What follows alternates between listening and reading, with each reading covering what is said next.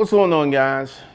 This Sunday, March 20th, 4 p.m., we get into home economics, and I want to talk about why that's going to be so important going forward. I've been doing a lot of research in American income, and there's one direction that American income is going. It's going down. And we're going to talk about why American income is going down, what is the problem, and yes, for those of you who are so interested in solutions, we will be talking about solutions. But first of all, let's get into the problem. My video where your granddaddy's $5,600 per year was greater than your $35,000 today was very eye-opening. I've been doing a lot of research, digging into numbers, looking at analytics, and I've come to a conclusion that's going to seem kind of dubious. It's going to seem kind of conspiratorial. But just looking at the numbers, this didn't happen by accident. This wasn't a natural occurrence of the economic environment. This didn't just happen. One of the big things that is happening that is very problematic is that in today's world, we can go back, I'm kind of fortunate that I had some of yesterday's world where things didn't change that rapidly. I remember it took years and years and years for new technology to catch on. It took me many years to go from having I used to have a landline. I used to have a landline phone. And when Verizon came off with this pack with free evenings and weekends, and I think I had 800 minutes, I was like, I'm about to get rid of my home phone. That was at the time somewhat controversial. So it literally, I grew up in the era where it took years and years and years and years for things to change. But today's world, things change like that. And that's where we are today. So we cannot look at yesterday's mores or yesterday's happenings as they impact today, because literally we live in a world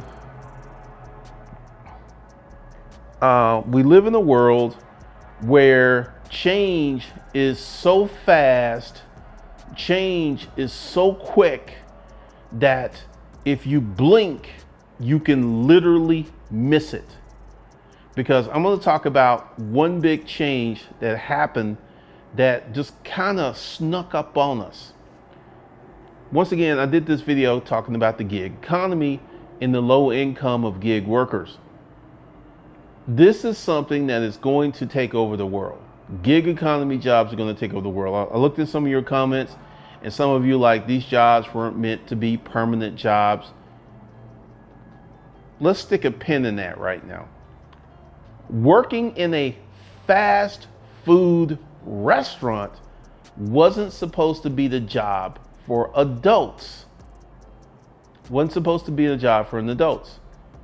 How many of you have seen an elderly person working in the McDonald's or Hardee's or Wendy's? So what these jobs were intended to be, a lot of people didn't get the memo because these people needed money, and there was a job and they worked the job and they got money. So what these jobs were intended to be and what they actually are two different things. And there are many people who are using gig work as a full-time.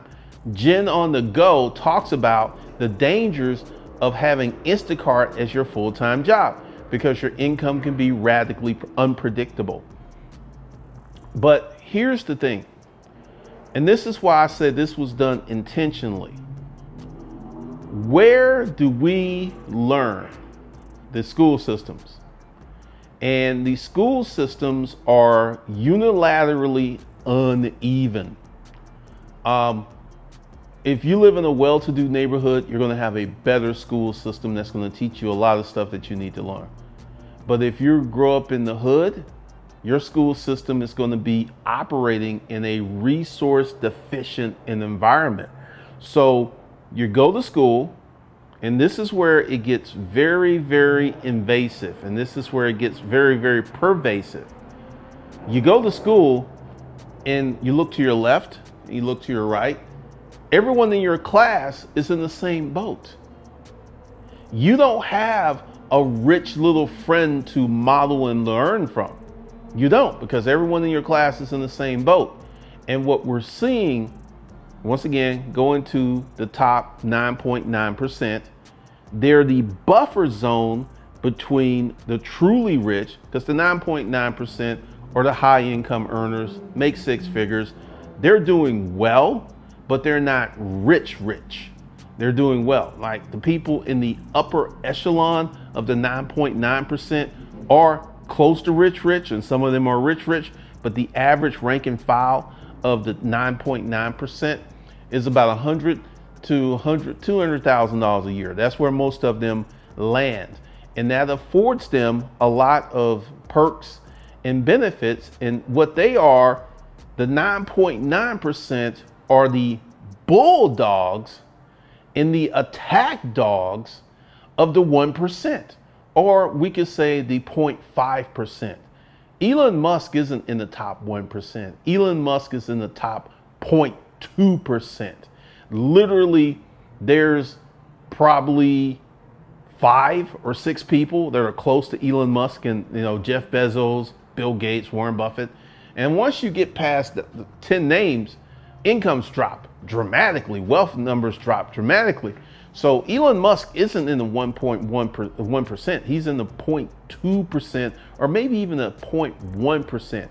And essentially, the 9.9%, these are the people, like in my former neighborhood, Sandy Springs, that operate as the attack dogs, the bulldogs, if you will, the police force of the uber rich. They do all of the dirty work at the community and local government level.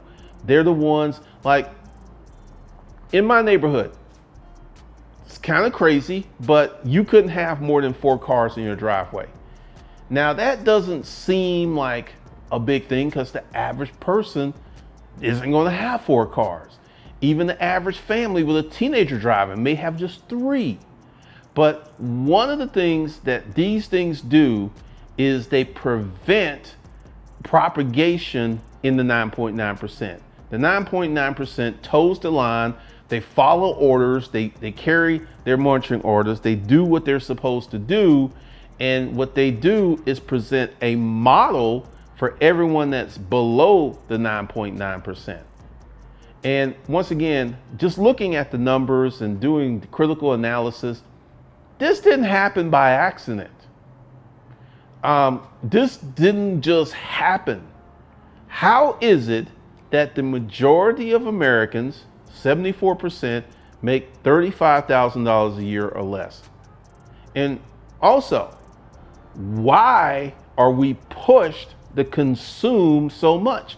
One of the reasons that I was able to get rich is I don't really consume that much. I produce way more than I consume. Like this month, I was looking at my spend. Like last month, I spent a lot of money. I bought new camera equipment. I bought a new drone. I spent, between the finishing up of the house, I spent $70,000 last month. That's not normal spend for me. And this month, I have spent maybe $6,000 so far, and it ain't gonna get to 10. So one of the things is I've learned to control my consumption. I am not a big consumer. There's periods, and once again, this consumption that I participated in, it was for business. So the consumption that I consumed was so I can become a better producer. I didn't buy this stuff just to buy a drone, just to buy cameras. I bought it for a reason. I had a purpose. I had intentionality with it. And one of the things is the average American's consumption has no intentionality. People out here just buying cars because I want a Hellcat. They're out here buying, like, one of the things I've noticed, and I'm very observant, is Balenciaga. It's Balencia. It's a clothing brand. And to me, these are some of the ugliest shoes they make. But I'm seeing, and they're quite expensive, and I'm seeing a lot of people wear those. I'm seeing a lot of people wear Yeezys. I'm seeing a lot of people wear Yeezy slides. They're very expensive. So people are out here consuming BS, and they're programmed. And this is where I get to the conspiracy theory. This is where I get to this intentional. There are 7 production companies that pretty much run everything. Fox is one of them, ABC, Walt Disney. Literally, there's a handful of media companies that are producing massive media. Netflix is one of them. And there's like 10. There's like 10. And I'm looking at the agenda. Let's go ahead and go back to the GMC commercial where the girl comes in and she gives the guy a watch, a red one and a black one. Then they go outside and he has a red truck and a black SUV. I forget the colors. And, you know, he's like, I bought these. And she runs to the truck and she clings to it. She's like, I love it, because he bought the truck for himself. That's programming. You're getting programming to make you feel that being rich, because it's a modern house that they're in front of. That's like a $2.5 million house. That's $90,000 worth of vehicles. They're making you seem that you could be wealthy if you just buy these things and consume. That's the inference. They're making super wealthy posture look average, normal, even though it's quite exceptional. And this is where the media companies come in, and this is where the programming comes in. I look at, because I don't really watch a lot of normal television. I typically watch Netflix, and I watch movies, and I watch sports, primarily football. That's pretty much the majority of my television consumption, okay? And I started looking at these shows, and I started to look at the programming, and I started to it's really insidious, because whenever I watch something, I don't just passively sit down and watch it.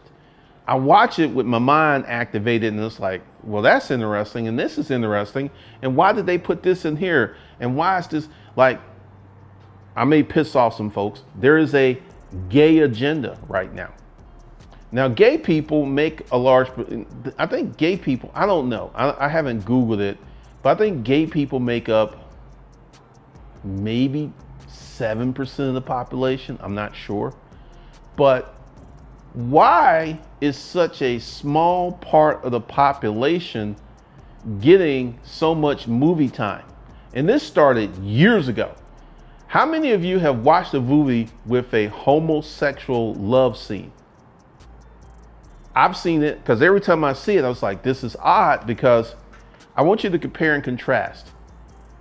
I want you just to mentally go through your mind and think about all of the homosexual love scenes you've seen, and I want you to compare that and contrast that to the number of black couples sex scenes you've seen.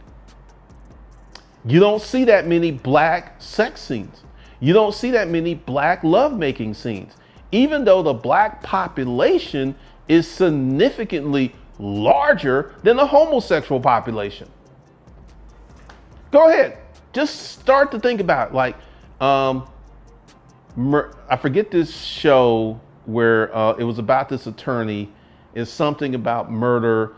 I forget the actress name. You would know her name if I could predict it, but it was about this attorney. She was a teacher, and she had these law students working for her. And once again, she had the gay law student who you saw the gay law student have more love scenes than the black female cast. Like, correct me if I'm wrong. In your mind, I want you to think of all of the homosexual love scenes that you have seen in the last 7 years and compare and contrast that to the number of black couples making love on the screen. It's odd that a demographic that is bigger gets less face time on the big screen. And I know many of you say it's racism, and to a degree, I would agree. I would say, yes, it's racism, but the black consumer has a lot of money. And why aren't these media companies serving the black consumer? Why they're serving a smaller demographic than the larger demographic of black consumers? I'm going to tell you why. Gay people have advocates in Congress. This is something that I've learned from the Jews. If you go back to when Bill Clinton was in office, and if you could check this, you could fact check this, Jews, even though they only represented 3% of the population, was responsible for 50% of the political contributions back in the Bill Clinton era. So what I assume, because I haven't checked into it, but if I know I'll check into it, I'm going to find this, that gay people have the same type of advocacy in Congress. Black folks do not. And every time you look at a small group that's getting all this face time, that's getting all this press, if you follow the money, that's one of the things that was in a 1960 movie. It's like, follow the money, follow the money. You follow the money, I guarantee you, you're going to see a money trail going back to, well, like, I forget, he's a billionaire and he's gay. It's either Peter Spill, it's one of these, I can see him, you know, he's got brown hair, he looks like a little Boy Scout, he is gay. Anderson Cooper is gay. The black correspondent on CNN, I forget his name, Donald something, he is gay. And you're seeing that the gay advocacy is much bigger than the Hispanic advocacy. There are more Hispanic people than there are black folks. How many Hispanic love scenes have you seen in the movies? There are more Hispanics, there are more black folks than there are gay folks, but you don't see that kind of action. And this is why I'm saying that this is intentional. The programming is intentional, and the income decline is intentional. The more I research it, the more I do the crunch the numbers, the more that I just see that this actually was done intentionally. Why? Let's go back to 1971. You didn't even have to have a high school diploma to do well in America in 1971. You could literally I remember this when there used to be people who worked at the gas station that would pump your gas. There's a gas station in Sandy Springs where they actually still pump your gas. And you could literally start working at a service station, pumping people's gas, and literally work your way up to owning that service station. That's gone. That whole pulling yourself up by your bootstraps, it's gone. It is gone. And now we have the gig economy, which is permanent low wage. It's a permanent low wage system. If you get into the gig economy, because one of the things I've noticed, and I noticed that then when McDonald's started doing daily pay, and I'm going to tell you why that is dangerous. When I was in the workforce, you had to do something that was called put 2 weeks in the hole, which means you would work for 2 weeks and not get a check. And then that third week you get a check. Now, the beauty of this is when you quit and you worked another job, there was no interruption in your pay, because even though you were not there at that job anymore, 2 weeks in the future, you will get a paycheck. Now we have moved to this where people have to have daily pay. It started with McDonald's, Uber does it. I don't know if Lyft does it. I think they do it. And what this does is condition you to be on this hamster wheel. It's like I go drive for Uber today, and I saw this a lot with the people who rented my cars. They would drive that day and they would pay by the day. And this is a bad way to live. It is a bad way to live because you do not learn financial discipline getting paid by the day. You don't learn how to manage your money. You are on this hamster wheel where you're like, work, get paid, pay a bill, work, get paid, pay a bill, work, get paid, pay a bill. You're not, because once again, all of these gig economy jobs are low wage. All of them. You're not going to make, I mean, on some of the better ones, you might do $35,000, which to me is low wage. And essentially what you're positioning yourself is, you're developing very bad financial habits. I feel one of the worst things is for you to get a job where you get paid daily, because this positions you to expect and to develop the habit of getting paid daily versus getting a bigger check once a week or once every 2 weeks. This mentally alters your mindset, your perspective, and it alters your habits, which are demonstrably bad.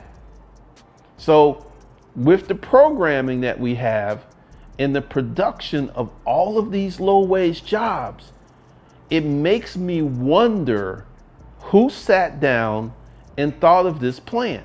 Because the more that I research, the more that I look, this didn't just happen. This didn't just happen by accident. This was part of a plan. And also, this is something else too. From 1960 to about up to the day, our population nearly doubled. We had like 170 million people in 1960, and we're like at 340 million. Our population nearly doubled. Our population has stalled out. Our population growth has dramatically declined. We're not producing humans and babies like we used to. It used to be the workforce would grow by like 10 million. The workforce is growing by 3 to 4 million people a year. So we're at a point where people are born and people are dying. And they're just kind of like, those numbers just keep churning. Someone born, someone dies. Someone born, someone dies. They're kind of like neck and neck. And that is a problem. Because one of the reasons that America is who America is today is because of this robust population growth. So our population has stalled, our incomes have stalled, our opportunities have stalled. And the more I look at it, I'm just sitting there like, it's just really, really bad. Because if you look at the next 10 years, in this gig economy, social media environment, there will be a select few who will go to the top. There will be a select few who will make a lot of money. But the average person is going to struggle. The average person is literally going to catch hell in this new economic system that I don't understand who put it together. I don't understand, because as I become more educated with the numbers, with the analysis, I begin to understand, and once again, I may get some hate for this, the Bitcoin cryptocurrency desperation plays. Yes, there have been some people who made a lot of money from cryptocurrency. I'm one of them. I made a lot of money from Bitcoin. And what you're seeing is people who are moving, because like it's past hope. It is past desperation, because a lot of people are not stupid. They're understanding that the game is rigged against them. And because I'm actually thinking, how did I get out of that system? Because I'm not part of that system anymore. I actually got out. I got out of the go to work, get a check every two. I got out that system a long, long time ago. And what I feel is I got the right information at the right time and I acted upon it. Because it all goes back to education. It all goes back to education.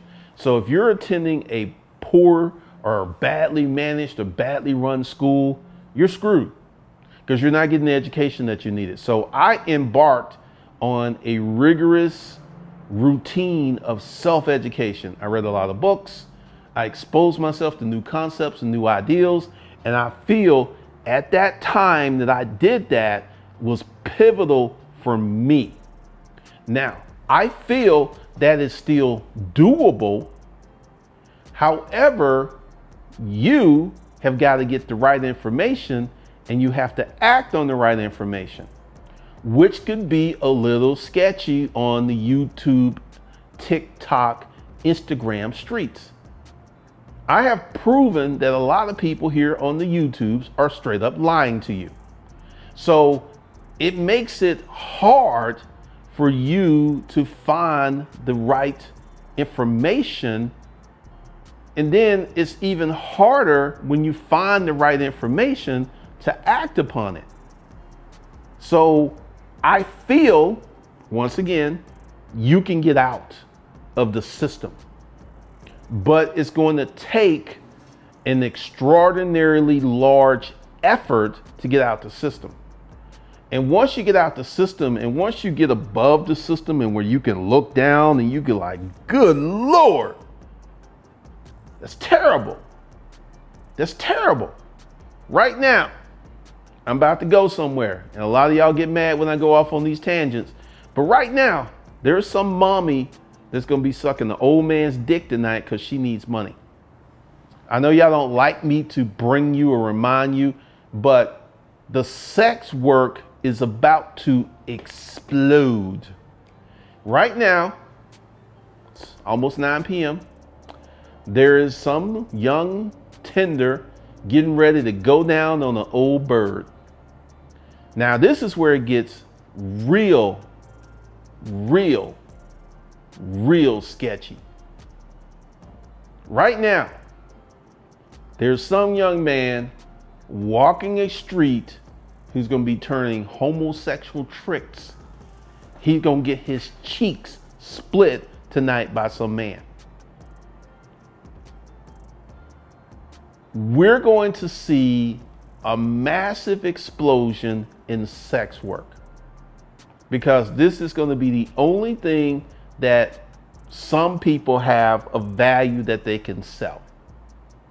And the price of trim is about to plummet because why is the price of trim about to plummet? The market is about to be flooded. Once again, I don't know. I heard that it wasn't something that you would actually, if you meet a prostitute or a hooker, you don't negotiate the price. I feel that's going to change. I feel that men are going to like, well, what about this price? And because the prostitutes and sex workers are going to be desperate, they're going to take these lower prices. I guarantee it. I guarantee it. Like, once again, that's what I assume. That's, based upon all the stuff I've seen, that these girls are getting these extraordinarily sums of money to perform a sexual act. That's going to change because the market is going to be literally flooded with female sex workers and with male sex workers.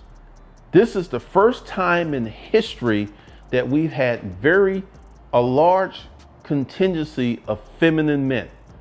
And these are men who act very much like women. You already have that with the flamboyant homosexual male.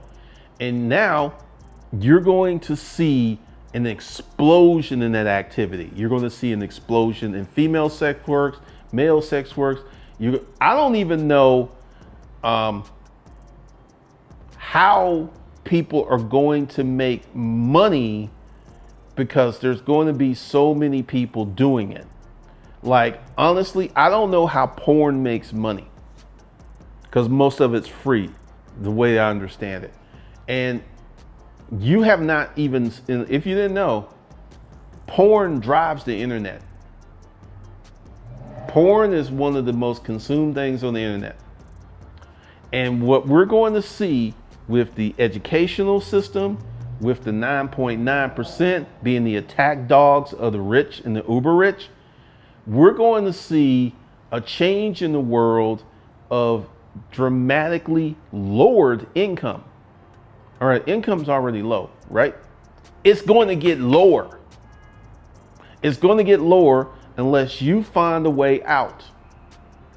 And I'm speaking to you, man to man, man to woman, whatever, whoever's watching this, because if you do not find a way out, you are screwed in this new economy, during this global reset.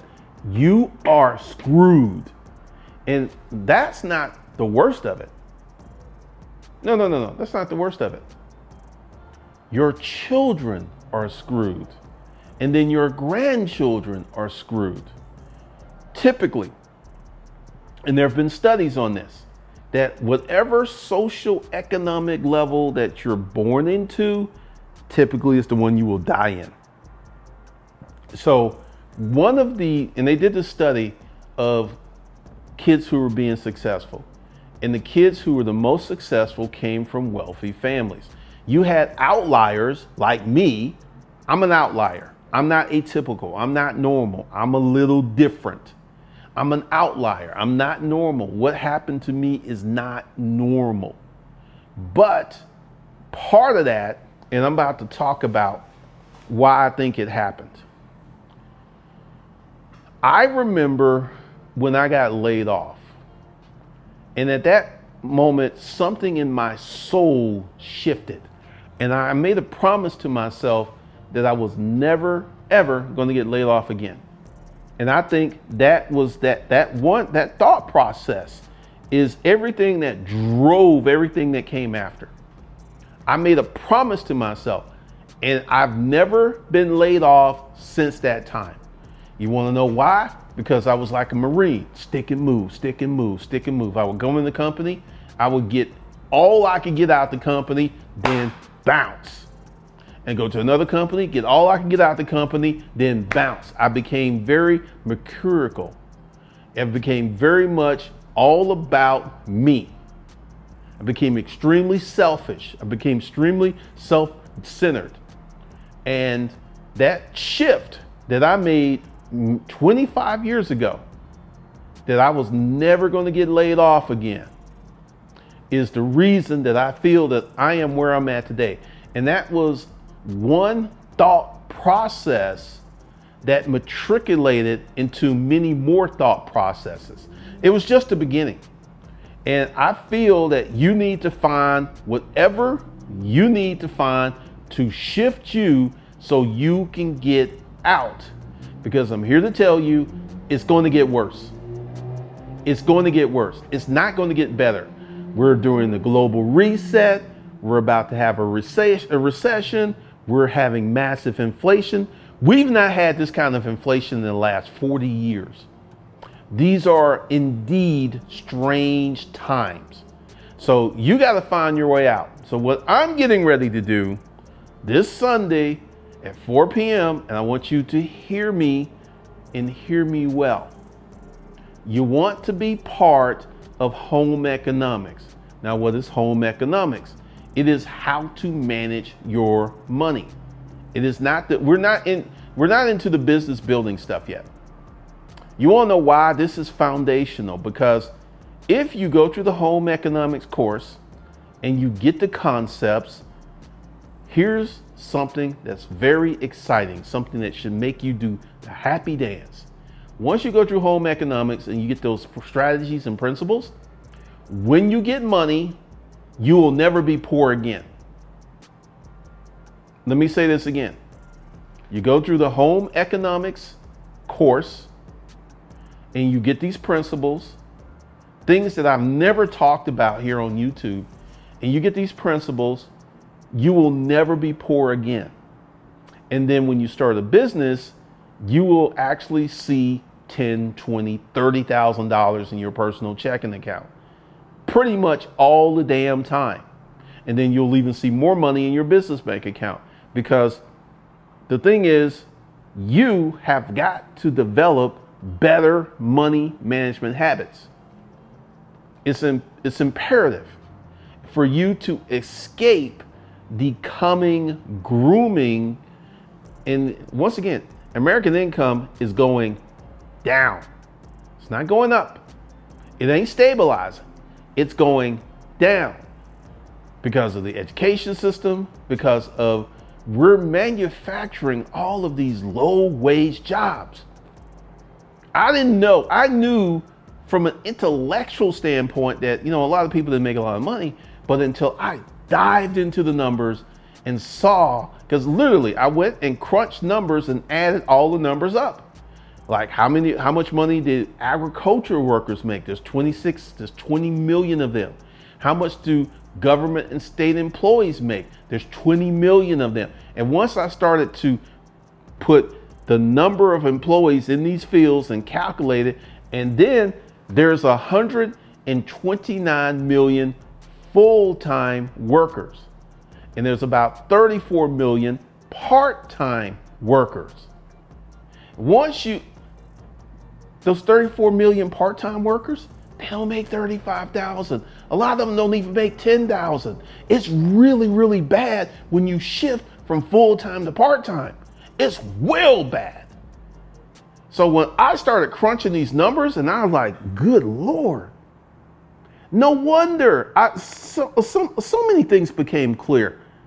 I had people here on my YouTube channel, even though I was showing receipts, ATM, checking accounts, card titles, who just could not believe that I paid cash for those cars. And now I understand why they couldn't believe it. These people cannot even fathom putting down $5,000 for a car, let alone paying cash for a car. They can't see it. They can't see it. They can't conceive it. I didn't understand that because I'm in my bubble. In my bubble, the world is nice. The world is different. But I stepped out of my bubble and I began to look at the world the way it really is. And it's really ugly. It's really ugly. So now I understand why people couldn't believe it. Like, I still get questions like, really, you paid that? Once again, to someone who's caught up in the matrix, who doesn't make a lot of money, and this is one of the reasons that I've stopped showing receipts. You will not see me flex or stunt ever again on YouTube. You will not, in case, for something for like, you might see a little bit of that on the corporate game to illustrate a business concept. But here, you will not see it. You will not see it, because when I looked at the number of people who were suffering, who were struggling, who weren't making money, and then I'm here on YouTube talking about, I got all this, I got all that, it was too much. It was just too much. It is too much. Since I have stopped with the stun and stuff, my views have literally exploded, because now I am more relatable to the average person. At one point, I was kind of like Zeus on Mount Olympus. I was kind of like a demigod. You couldn't relate to me.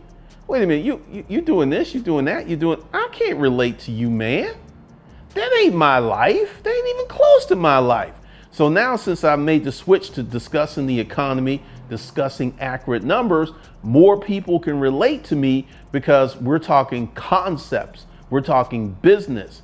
So this is more palatable and easier to digest than the stuff that I was putting out. Now, I'll be putting that stuff out on the corporate game, but that's a whole different channel for a different audience. And also, once again, just as I do my research and I come across these numbers, the more I think this was intentional. This just didn't happen. This wasn't, unless, we believe we came from this primordial soup that one day the soup just shifted and then human life was created, if you believe in that.